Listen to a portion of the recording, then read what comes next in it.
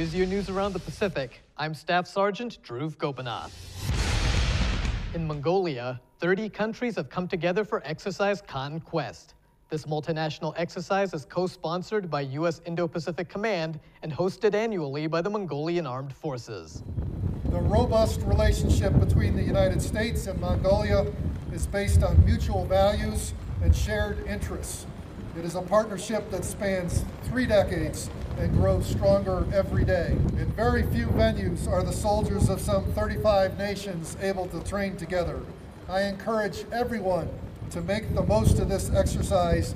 This indeed is a once-in-a-lifetime opportunity.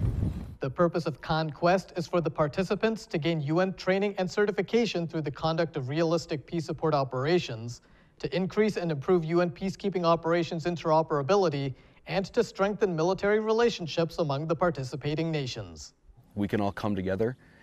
We can set aside any differences we have and work, not as a country teaching another country, but as all peoples, sharing our experiences, growing, just being better.